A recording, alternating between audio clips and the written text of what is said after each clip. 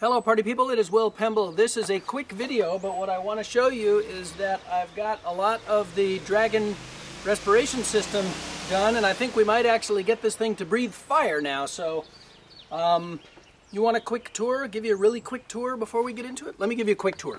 Real quick, I'm not building any of this for you today, but basically what we have here is we have the spark generator, which didn't work last time because it wasn't really strong enough.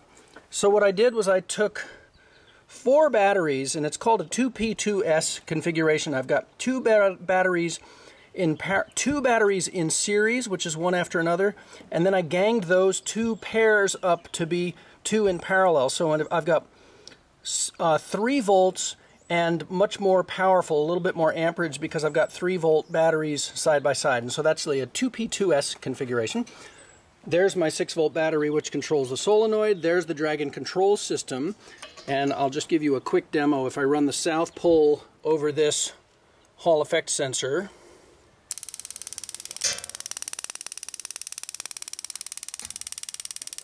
right, so what happens is the solenoid opens, or the sparks start, the solenoid opens, the solenoid closes, the sparks stop. And that's the whole system. And then I've got the whole thing set up and plumbed with propane. It'll also work with liquid CO2, so if we had a passenger riding this thing, the Dragon would breathe frozen carbon dioxide, and so it would just go and breathe steam instead of fire. But I really want to see it breathe fire, so I'm going to try to do that right now. Watch!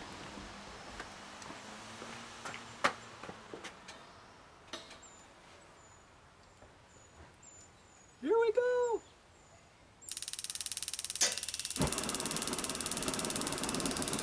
Not totally reliable yet.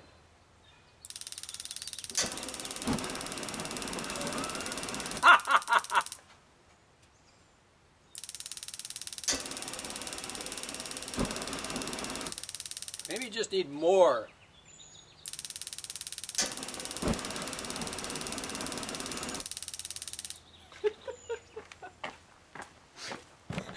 That is so awesome. Let's look at it from another perspective, shall we?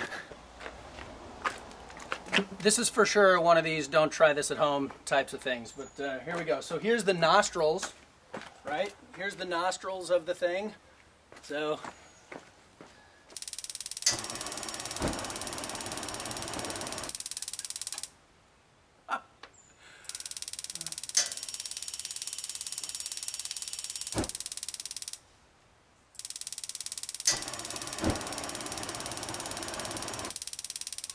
this is not getting old anytime soon.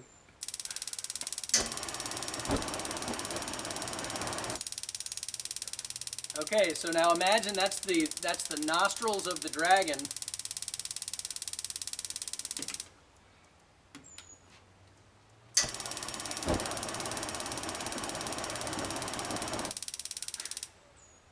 Okay, one more.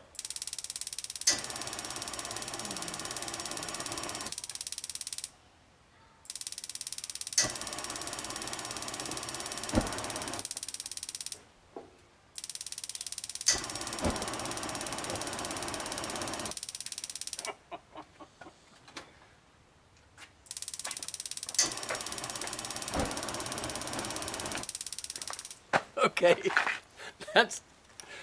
that's the whole video for the day. I'm gonna I had to show it to you. I've been working on it, and I've still got some electronics to work on. I've got to get those sparks to work perfectly. I may use completely independent spark generators. There's a bunch of things I want to do to make it awesome, but you know, for now.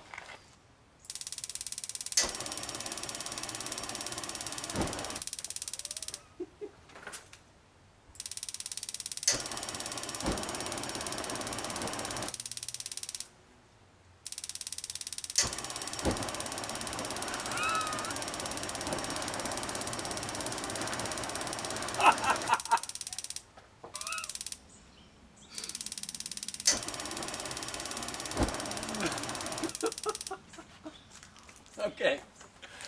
All right, that's it for the day. Thank you for helping me bring physics family and fun to kids everywhere. Please like, please subscribe, please share. Special shout out to the East Bay Mini Maker Fair, which is going to be over on the Berkeley side of the right on the East Bay of San Francisco. I'm looking forward to building this coaster and showing it at the East Bay Mini Maker Fair. So stay tuned for that. I'll give you guys a shout out on the Facebook and all that sort of stuff. Thanks for helping me again. Thanks again for helping me bring physics, family, and fun to kids everywhere. I will see you soon.